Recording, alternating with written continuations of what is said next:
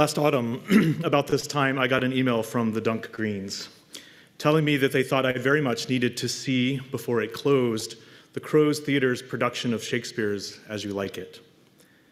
Now, I hadn't at that point been inside a theater since the pandemic started, and though I had read all of Shakespeare's major plays when I was in a Brit Lit course in high school, I didn't recall actually liking As You Like It. Still, I am a sucker for a hot tip when it comes to theater, so I convinced Bob and a couple of our friends to attend. 2 nights later, we got to the theater, we donned our masks, had our tickets scanned, showed our proof of vaccination, took our seats, and waited for the play to begin. At the appointed hour, a young man emerged from the heavy red curtains at the front of the stage, much like these. He introduced himself as Cliff Cardinal, and then explained that he would like, on behalf of the theater, to offer a land acknowledgement. He named his own Indigenous identity and then started naming the many Indigenous peoples who have given shape to Toronto across some 10 millennia, thanking them for their contributions and their ongoing stewardship of these lands. He continued, recounting that history in more detail. At the 4 or 5 minute mark, it started to become clear that this was going to be a particularly fulsome land acknowledgement. In the past, some of the most powerful land acknowledgements I have heard have come from Indigenous people themselves. They've often been offered almost like a great prayer of thanksgiving, a naming of deep gratitude for not only the people who are caretakers of the land, but also to the Creator for the gift of the world with all of its abundance, with all of its many blessings that sustain our lives in ways we seldom see.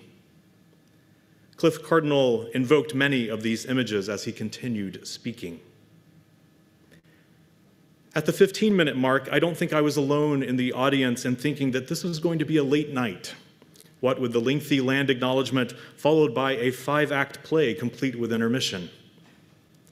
At some point, though, in the moments that followed, Cliff Cardinal conceded that none of us would actually be seeing any Shakespeare that evening. It was apparent by the time he said it, but it was nonetheless helpful to hear, as each person there had to accept that their evening was going in a decidedly unexpected direction. Cardinal pressed on, and he challenged the audience over the hollowness of so much of what passes as settler land acknowledgements these days. References to peoples and histories we scarcely know, allusions to injustice without any accountability, promises of action absent real change to back them up.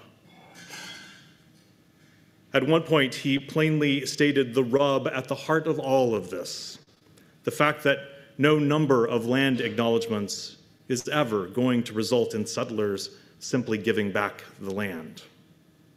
He played the line for laughs, and we all dutifully chuckled because every one of us knew it to be undeniably true. None of us was going anywhere that night or any night. We are all too far in. Besides, you can't just simply erase or reverse 5 complicated centuries.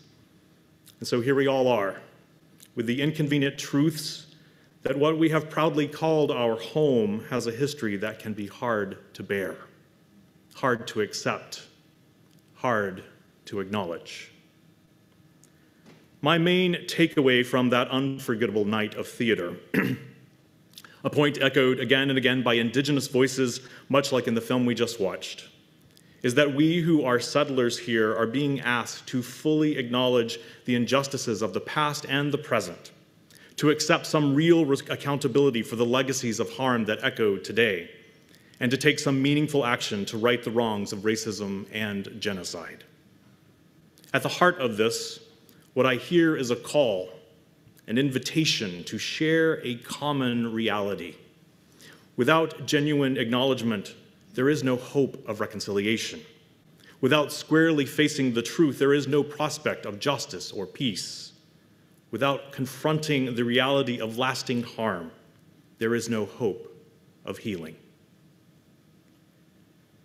Thinking about my own life, I am grateful to be a person who finds it relatively easy to forgive and forget. An apology, however brief, will, if heartfelt, go a very long way with me.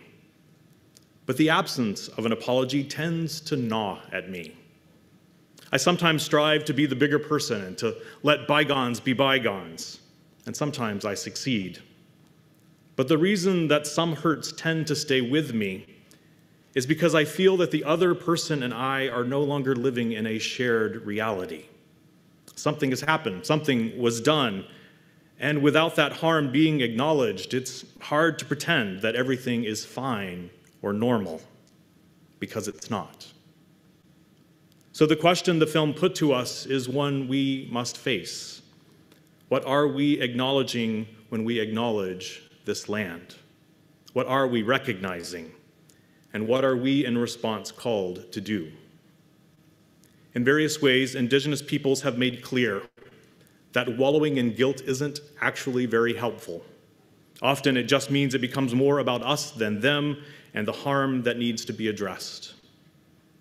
What they are asking for from our acknowledgments is that we take in their truths, that we come to understand, and that we take action to help find a path to healing, to building up a better world for us all. So echoing the film, here is what I would like for us to acknowledge today. We acknowledge that this city, this province, and this country have been built on the traditional lands of countless Indigenous nations, the original inhabitants and caretakers of this land, and that their contributions will not and cannot be forgotten. We acknowledge their resilience and continued presence on this land, and that they have weathered attempts to erase their past through colonization, that their people's traditions, cultures, and languages have and will continue to shape the history of this country. And we acknowledge that these stories are our collective past, and that we all have a role to play in ensuring future generations have access to our true history.